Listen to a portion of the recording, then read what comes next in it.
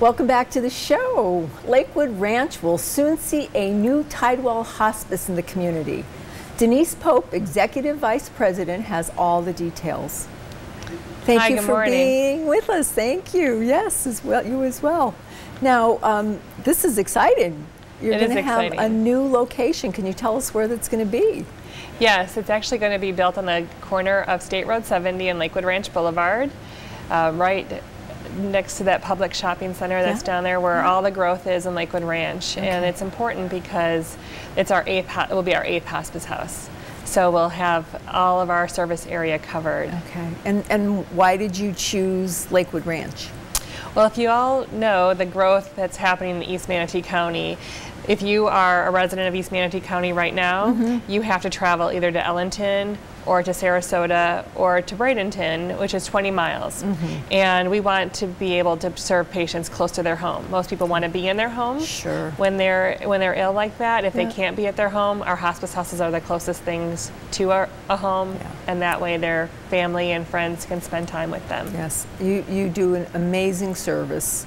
Thank you. I've had some people that have been in contact with you, and they just can't say enough wonderful things. Thank you. What type of people do you serve generally? I know they come to you in the time of need when it's a crisis for their family. Right. Well, hospice is available for people who have a terminal diagnosis that typically is 6 months or less.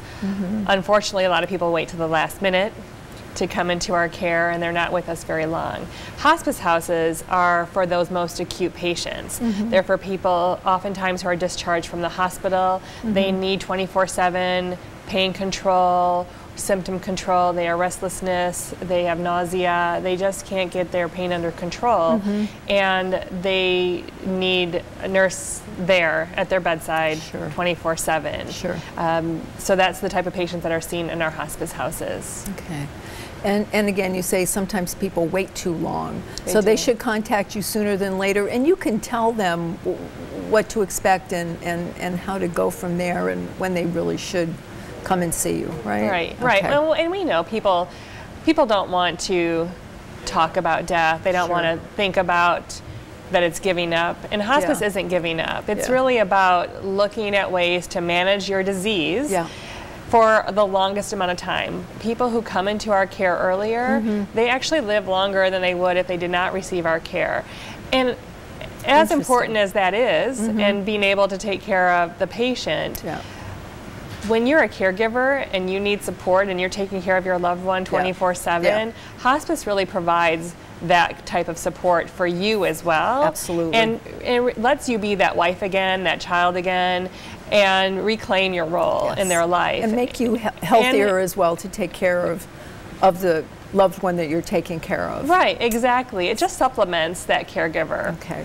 Now, so getting back to your new location, how are you raising the funds for the new location, and when do you anticipate it being open? Well, we are going to break ground in March of 2017. We anticipate it taking about 10 to 12 months to build. During that time, right now, and actually during that time, we'll be securing individual contributions to help us fulfill that. The build itself is going to be about a little over $5 million for the hospice house.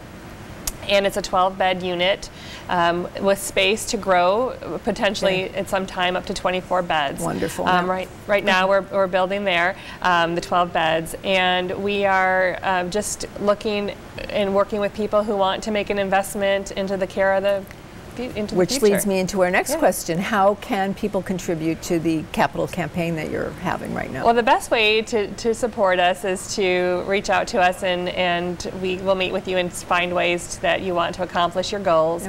And they can go to our website that has all of our contact information about that. It's www.tidewell.org. That has all the information about our organization as well as our opportunities to contribute. Awesome. Thank you, Lynn. Thank you so much for all the work that you do. Oh, thank you so much. Appreciate it. All right. Don't go away. Suncoast FYI will be right back after a quick break.